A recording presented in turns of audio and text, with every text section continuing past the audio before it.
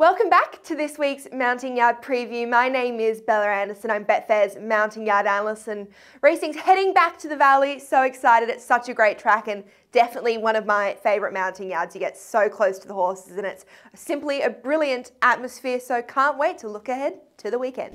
Race 1 is over the 1,000 metres for the newly turned 3-year-olds, so still babies in my mind, as they're basically just 2-year-olds turning 3, so they're still pretty young and new to it all.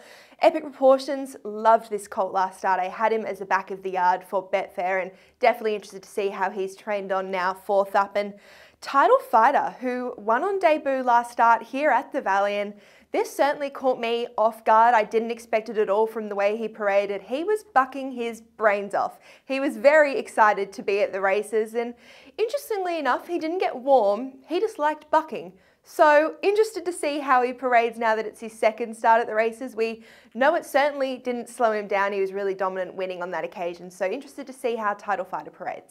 Race 2 is a benchmark 70 over the 1,000 metres, and a few horses of note at the bottom of the numbers here. And the first of those being Charmed Run. Now completely normal for her to get a little bit warm and be a little bit toey in the mounting yard. This is just her Rousselon.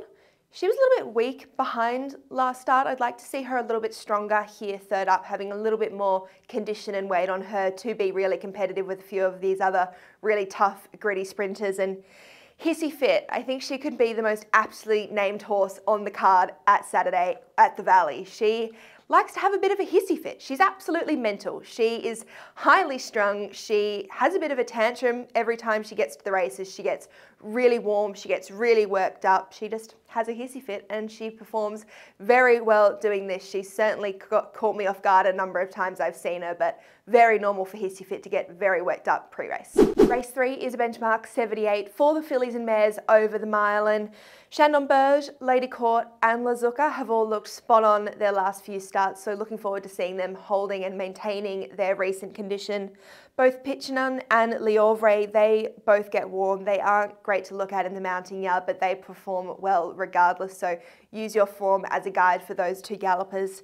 Electric Bell, really interested to see the condition she's in. She's definitely a question mark for mine. Having seen her both 1st up and 2nd up, she had stacks of fitness improvement to come. So 4th up now, hopefully she's at her peak. Race 7 is a benchmark 100 over the 2,040 metres, and it's normal for both Deep Strike and Flash Flood to get a little bit warm pre-race. Don't be deterred if you see that from either of these gallopers. Floating Artist is definitely the question mark for me at early stages of the market. Having 4 weeks between runs, I actually laid him 1st up. He was very big in condition. He had lots of fitness improvement to come. He had lots of strengthening up to come, and he was a little bit off in his coat. So looking to see drastic improvement from Floating Artist, and I certainly think the 4 weeks between runs isn't going to be in his favour. Milford had on top last start. He's been parading very consistently and very well his last few outings, and Sissoko is another one who's just absolutely fascinating. 1st up, making his Australian debut, this imported galloper. He's had 658 days between runs, and he's definitely a key player in the market at this early stage on Thursday. So really interested to see the condition of Sissoko. Race 9 is benchmark 100 over the 1,000 metres, and this is definitely the race I'm most excited for on the card. It's going to be the highlight of my day from a mounting yard point of view. There's going to be some very good looking horses walking around, and interesting, 6 of the 9 runners are 1st up, so the yard is going to be absolutely crucial, albeit they are sprinters, so they're always going to be that chunkier side of horses, but really intrigued to see Omni-Man, the horse coming down from Sydney. He's won 4 of 5 starts this preparation. He's an absolute winning machine for the Waterhouse Bott stable, and obviously I haven't seen him before, so really looking forward to seeing Omni-Man. And Sweet Ride, saw this boy 1st up and really liked what I saw from him as well, so looking forward to see this entire back at the races down in Melbourne. And Inundation is the one that I wanted to make note of as well, hearing Mick Price give out a bit of a caution to punters, a bit of a warning as well regarding Inundation, and the fact that the team have noticed that his throat condition that he's probably always had his life, but it has been deteriorating, and they've been hearing this horse roaring in his work. It can be normal for horses with throat conditions, and they do end up getting tie-back surgery. And Mick Price kind of alluded to the fact that tie-back is most likely going to be an option they explore down the road, but they have been a little bit concerned on how Inundation will handle breathing during race pressure. So it's very different to trials and work. They can kind of contain it and they're not under the same pressure as he'll feel during a race. So they've basically just been very open and honest with the fact that they have noticed inundation, struggling with his breathing a bit. So definitely really important to note regarding inundation. And from mounting yard, it's definitely nothing I'll be able to tell. I won't be able to notice it. It's just simply whether or not inundation copes with the race pressure and how he breathes on the day. Race 10 is a benchmark 70 over the 1200 metres, and I'm really looking forward to seeing Helix return first up. Having seen him at all his career starts, he's a horse I've absolutely loved from the mounting yard. He's a really beautiful looking animal. He's always had a really professional attitude, so I look forward to seeing him once again nice and relaxed in the mounting yard. He just handles the occasion like an absolute pro, and he's just a really nice horse to look at. So looking forward to seeing his fitness levels first up. Perel is a horse that I've now laid twice in a row, and I think I've been really lucky to get away with laying it twice in a row and it not having won. I think it probably definitely should have won last start at the Valley. It was enormous, basically defying the bias that we'd seen last time we raced at the Valley. So basically, don't use his mounting yard as a guide is my lesson I've learnt now. So use his form as a guide for number 11, Perel. And Luna Cat saw her first up and she was a little bit on the lighter side, so I'd like to see her a little bit stronger now with that run under the belt and a little bit brighter in the coat. That's a wrap on this week's mounting yard preview. Can't wait to get trackside at the Valley on Saturday to do the live mounting yard mail for Betfair. So make sure you're following both Betfair and Di's Twitter platforms where we'll be posting the live mounting yard updates. And really looking forward to seeing a number of runners back on track, particularly Inundation, who, like I mentioned, he's got the big question mark over his throat condition, and hopefully we see the best of him. He's certainly a horse with so much upside and so much potential, and hopefully he can get his breathing okay on the day and we see the best of Inundation. What's gambling really costing you? For free and confidential support, call the number on the screen or visit the website.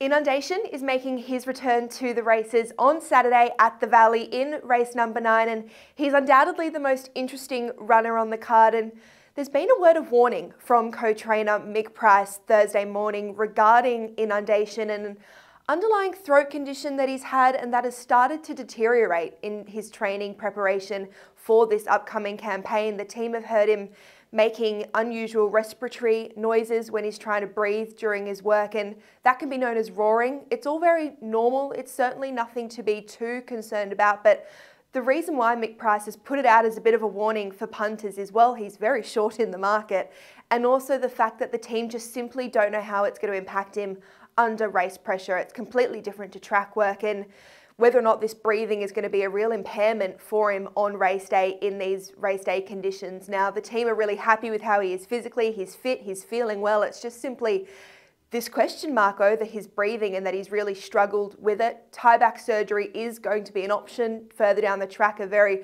routine procedure that a lot of horses go through, but I think it's just really important and really interesting to note as well that Mick Price has come out and openly said that there is a bit of a question mark regarding Inundation and this possible throat condition that is deteriorating.